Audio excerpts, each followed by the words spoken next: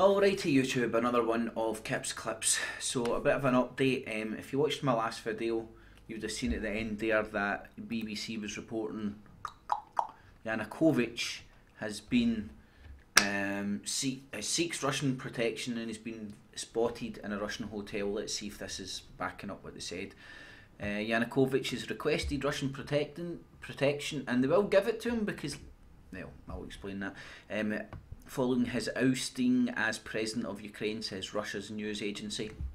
I still see myself as the legitimate head of Ukraine's state, elected by Ukrainian citizens in a free vote, he was quoted as saying. Well, that's true. He was quoted as saying, but he said he needed protection from the actions of extremists. Mr. Yanukovych fled Ukraine and protesters clashed with security services in the capital last week. No confirmation was given to as Mr. Yanukovych's whereabouts. So verbally they said that he was spotted in a Russian hotel, then it's changed to this. Let's see, that was updated at 10:30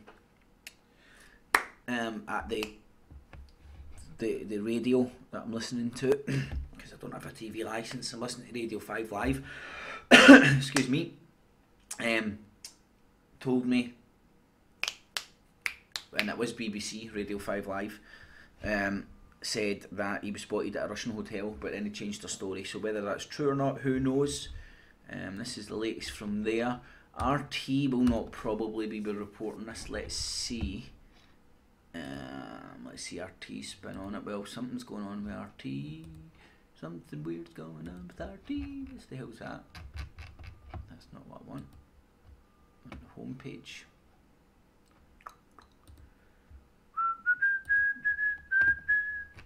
Yeah, RT's mucked up. Yanukovych says he's still present. Let's see this. This sounds like the same story. Let's do a side by side. No, that's the wrong one. It's a bad boy there. Yanukovych. Oh, this is let's check time on stamp on this bad boy. I hate it because they put it in Russian. I reckon 10:53. If that's GMT, that was that's like what, a couple of minutes ago, but it was out at 10 bells. Updated 50 minutes. So it would have been breaking news at 10 bells. So that looks like GMT to me. Right, so let's see what the Ruskies are saying. Yanukovych still considers himself legitimate leader of Ukraine and warns against an internal military conflict, according to a statement. He also asks Russia to ensure his safety against the actions of extremists that took power in Ukraine. Like, something that needs to be pointed out, Ukraine's, as far as I understand it, Ukraine's army is made up of people from certain areas of Ukraine, and it tends to be evenly split between pro and not pro-Russian people. Now the army's been stood down all this time. They were told to stood down. They did stand down throughout the whole protests. Now Yanukovych is coming out and warning about an internal struggle while Russia is bringing forces on war drills next to the thing, mate. They're mobilising troops next to the border, full stop. Let's not start letting RT, BBC create our narratives. Let's say what we see, man. Where was I? Jesus. Yanukovych, according to a statement, he also asked Russia to ensure his safety against the actions of extremists that took power in Ukraine. On the streets of many cities of our country, extremist thieves, threats of bodily harm are thrown at me and my collaborators. I'm forced to ask Russian authorities to ensure my personal security against the actions of extremists, he said. Now, but I want to point out something as well. See the bull crap, load of bull crap stuff that would look at this extravagant house. Now, this guy may have embellished God knows how many billions of money, dollars, so on and so forth, right? I'm not saying he's a good guy. What I'm saying is his house was no bigger or worse than the houses and the places that heads of state of everybody's countries bounce about in. That may have been his, bought and paid for, and they might have been claiming it and it was extravagant and stuff. But it's kind of the emperor. What's the good expression? The emperor has got no clothes on, right? So you can't. The hypocrites are just it's like the pot, it's like the kettle calling the pot black. And that's no racist, it's a British saying. Is that worldwide? Who knows? But it's ridiculous. The veil has slipped. Russia's slipped. This is what I'm talking about with the PR war, the info war. Russia's sucked the West into exactly where they've want them. The West can't say anything about Russia now because it's just like, well, you do it. Torture! Well, you do it. Guantanamo. Here's all the pictures. Russia's pictures haven't made it in the front page yet of the torture.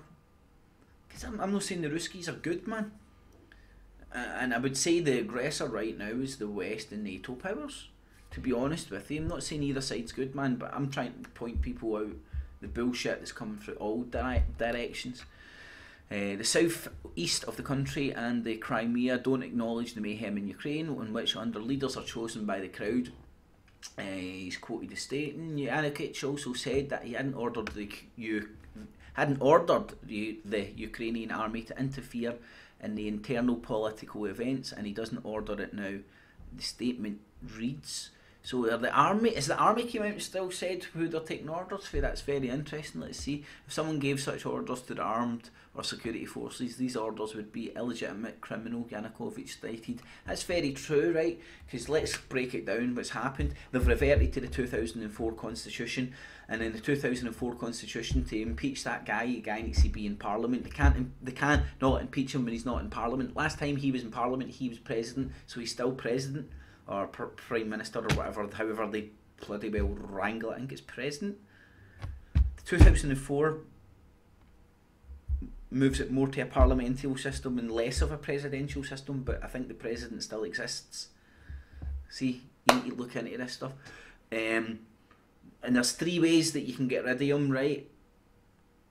And I'll need to look for that video because it was a cracking one. Caspian report, go and check it out. He breaks it down, and basically they can't do 2 of them because he's not there, and they can't do any of them because he's not there. So it goes against their constitution. So legally speaking, against the legalese, it's illegal, right?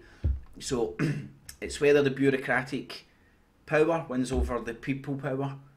And I think if the EU is turned, and it's been proven. Look at Albright passing out cookies and stuff. The Americans and the EU have been interfering in this crap. They're setting the trap for their own downfall. They can no longer then, if like say a big massive group of people in the UK or America turn up and want to overthrow, do the exactly same in Washington DC, number 10 Downing Street. Imagine we done the exact same there.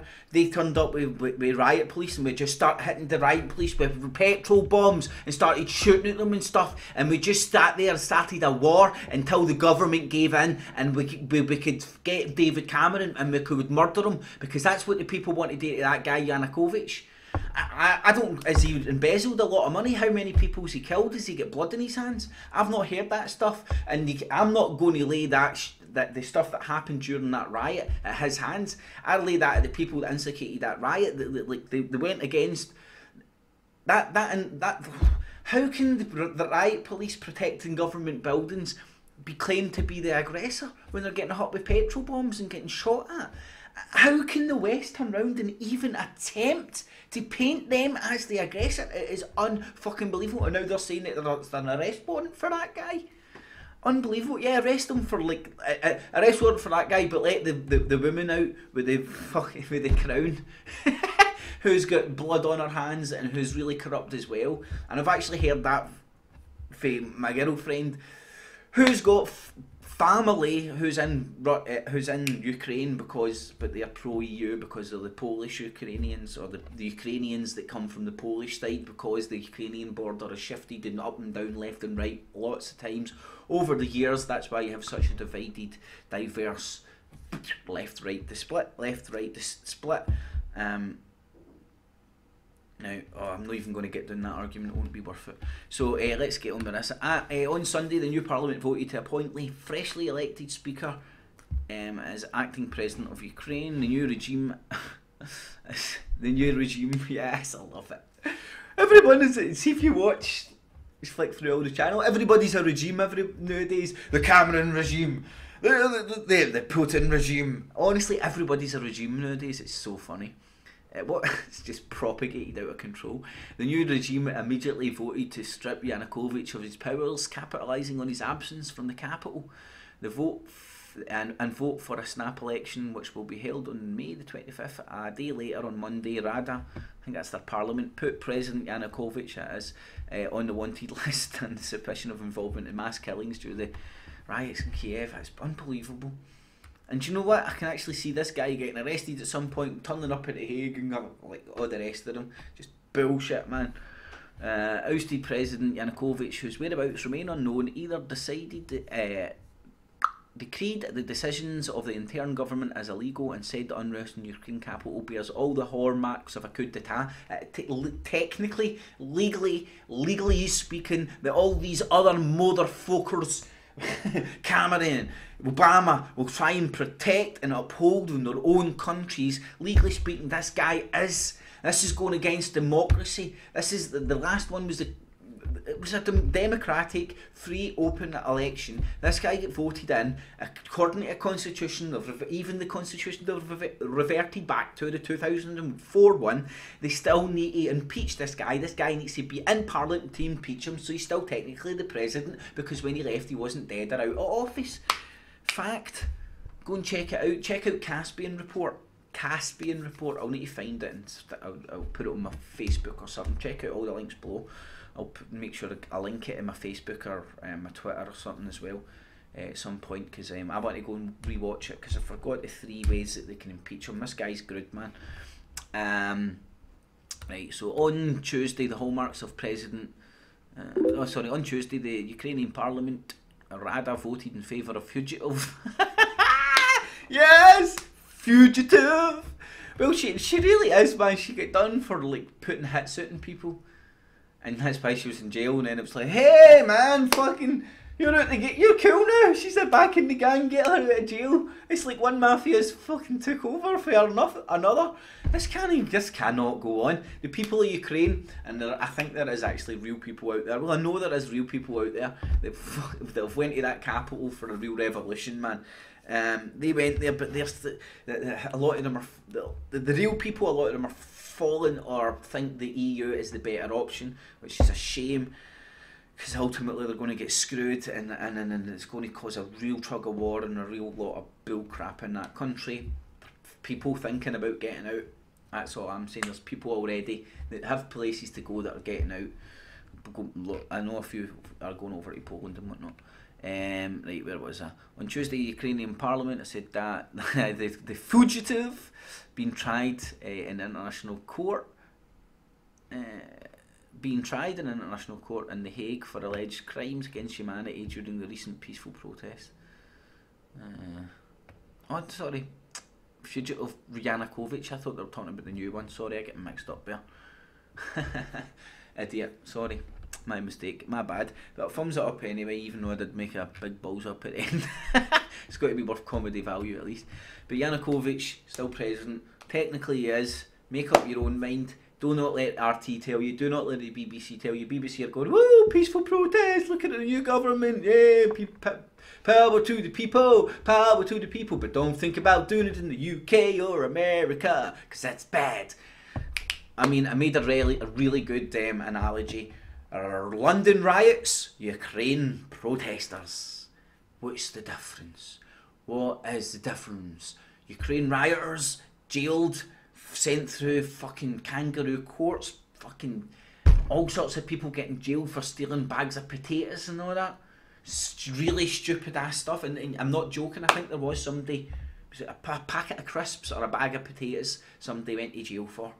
Unfucking believable. We turned into a fascist Nazi state to deal with those rioters overnight because they dared to challenge the authority, and then when it happens in fucking Ukraine, they're turning up and go, here, have some cookies, and under the table they're like, here's, have some guns, shields, fucking training, fucking masks, on you go, petrol, there's some bombs, go and throw some love petrol bombs at the riot police, and we'll bring some democracy, we'll burn some democracy into them, let's burn some democracy into them. Fucking idiots. Alright, YouTube, thumbs it up. Radio link